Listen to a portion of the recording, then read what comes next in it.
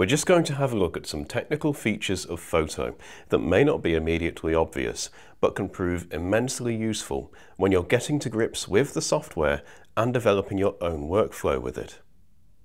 If you rely heavily on brush work, Photo's live brush preview helps massively for productivity. Basically, any combination of brush, layer opacity and layer blend mode you choose will be previewed instantly as you hover over your document before you actually commit any brush strokes. This gives you the ability to experiment until you find your desired result, without having to constantly apply the brush strokes, then undo them if they're not right. Following on from this, editing gradients and color fills is also accomplished in real time. The fluidity of performing these changes should encourage you to experiment with different colors and blending options.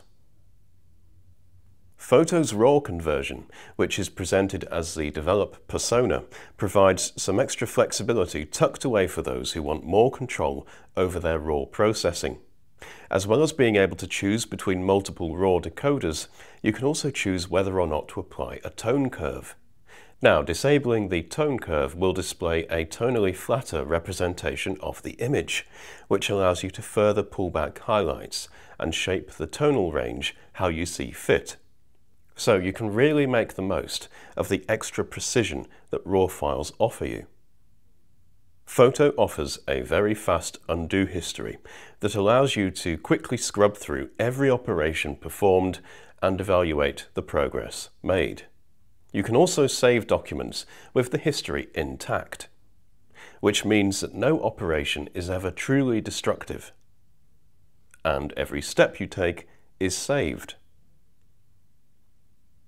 Because of how the image information is handled, loading and editing large documents is a smooth, painless process. You can zoom into, pan around and edit documents that are greater than 300 megapixels in size at a fluid 60 frames per second, or in fact higher if you have a high refresh rate monitor. Live filter layers are an exciting concept. Essentially, they behave like adjustment layers, so you can hide and show them, mask them, blend them, and reorder them.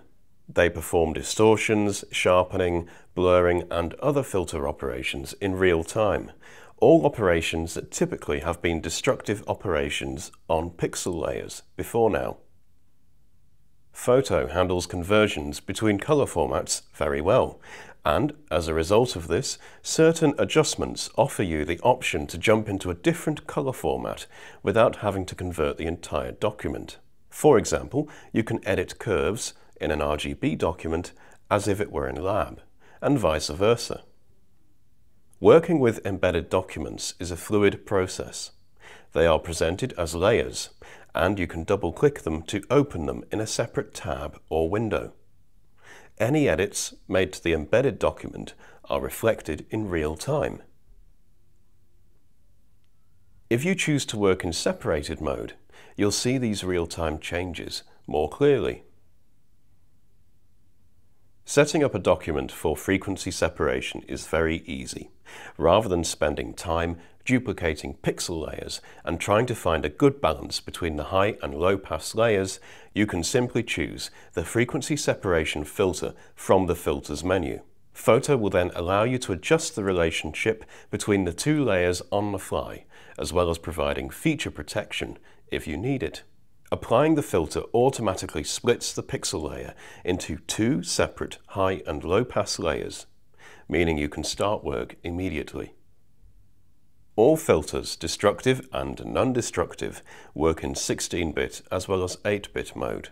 If you prefer to work in 16-bit precision, then you have access to the full range of Photo's filter functionality, and they will take advantage of the extra precision offered in 16-bit. When working with raster layers, nothing is ever permanently rasterized when it is transformed. In compositing, for example, if you shrink a layer, you can then enlarge it at a later date without losing quality. The transforming is all done on the fly. The same applies to vectors. They are never rasterized, so you can apply all manner of raster-based effects and filters to them whilst maintaining their editability. Finally, Photo has some powerful stacking options, but it's also easy to get started with a new stack. You simply create a new stack from the File menu, add your images, and they are automatically aligned and placed into a grouped stack for you. You can then show or hide individual images and change the stacking operator.